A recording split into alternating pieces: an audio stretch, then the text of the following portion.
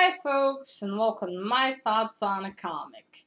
And today's comic is Youngblood Genesis Issue 1 by Arcade Comics. Alright, let's start where we usually do. Oh, look at that. Oh, it's gray here. Alright, so these are the people responsible for all the whatever is written. So now I don't have to write it down below. Here you go. Read it here.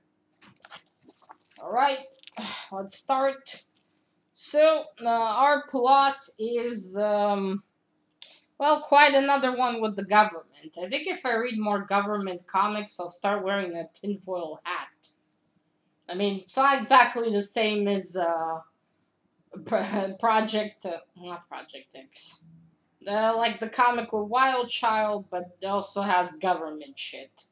Okay, so we start with the government. There is Mr. Graves. Mr. Graves. Uh, I think that's how you pronounce it. Mr. Graves. He works in the government, the White House, and all that shit. And it seems like he wants to continue having this space program. He wants to seems like move humanity ahead, to a new level kind of thing. So that's what he wants to do. In the beginning, a spaceship or an aircraft that's extraterrestrial lands in Earth. Of course, everyone's trying to deny what it is, not let the public know, all that jazz. So then we move on to Mr. Greaves arriving, and they apparently find inside two aliens. Okay, excellent. We move forward. We hear, along the comic, we hear Mr. Graves' thoughts, all the things he wants to improve. Also, a videotape has been leaked out by someone that shows the program Mr. Greaves was in charge of is very bad because they murdered a drug cartel, something like that. The people that work with Mr. Graves are panicking. Mr. Graves is like he is cool as a cucumber. He doesn't give a shit. All he cares about is achieving his goal. That's the only thing. He needs to keep his program so he can elevate humanity and whatnot. You have to appreciate that about a man. Really, you do. So anyway, we continue to talk government bullshit. We see some young, promising agent from the FBI. Then we continue. Mr. Graves is talking to the alien. He wants to know stuff from him. All sorts of secrets. When will the world end? That was lovely. Uh, the alien has apparently learned their language in 2 days. Yeah, it's not completely fluent, but yeah, he already knows English. The other person that's with him there, his prisoner or whatever, hasn't yet. Anyway, they're inside the laboratory. Mr. Graves has to deal with, not having himself fired and his program shut down, but again, he doesn't seem to give that much of a fuck. So then we continue. There's he meets, he's in charge of Night Strike. That's the project thingy. And he meets two of the people that were in it. They're like worried, you need to do something. We're shown as assholes. And he's like, he doesn't acknowledge that. He just, good day, gentlemen, moves on.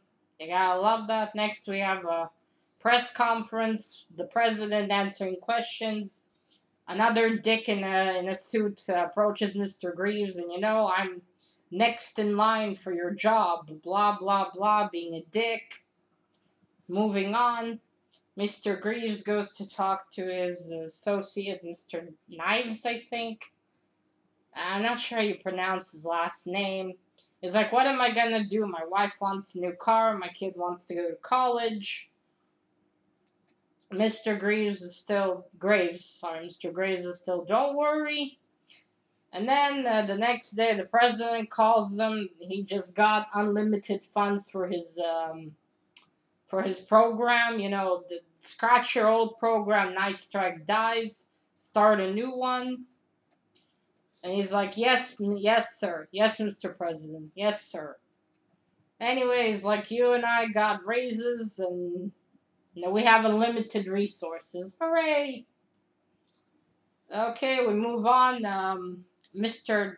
Knives, I think that's however you call him, calls the dick before that talked to Mr. Graves and tells him, I don't care. I want whatever it was he wanted tomorrow. I don't know. They're just, being dicks back to him now. That's how it works.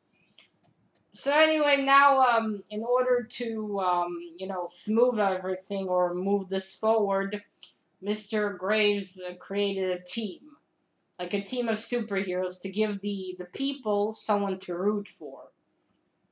Someone to root for, so they will, so this whole thing will continue. And before that, there was a superhuman terrorist group. I don't know. I'm still confused. And anyway, now they created that together with the aliens, the two aliens they have, the two assassins, one scientist that apparently worked for Mr. Graves and didn't want to give up his invention, so only he can use it. And and an icon. I don't know. They pulled someone out of something, and now he's gonna be there too. And so Mr. Graves is happy. Yay, my plan worked. He's walking outside, to go home, and he meets the cleaning man. In his thoughts, we hear like, I need a name for this group. And then someone is talking music on the radio, and then they say, and next we have the Youngbloods. And then like Mr. Graves is like, I got a name. The end. And I don't know, actually. I mean, I read through this entire thing and I was still like, what did I just go through? I mean, don't get me wrong, it was interesting, but I don't know. I don't particularly feel anything. It was though interesting to follow Mr. Graves, but to say this was fascinating, I don't know. It wasn't bad. Alright, I'll start showing the art now. I mean, the alien looked pretty cool. He also had pointy ears. So this is the beginning where you see a bunch of people and stuff. That's the alien there. Bunch of other. I still don't know who the hell the rest of these are. I mean, there's one guy sitting like Nightcrawler washing dishes. I don't know. Anyway, we continue on. Let's get to the alien, shall we? Alright, so anyway, there's the landing. I didn't die too much for the art in here, to be honest. It was okay. Not one of my favorites by a long shot. There's the where the aircraft exploded. We got scientists, soldiers, all the hoopla that you see in movies. There's Mr. Graves over there, and here's all the people. News reporters, that's his team there. Actually, from this guy, he gets the idea for the team because he has some things for his nieces and nephews. There's the team. This is who they murdered. All that.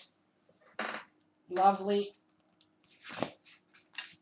Alright, next we move on. This is that promising agent.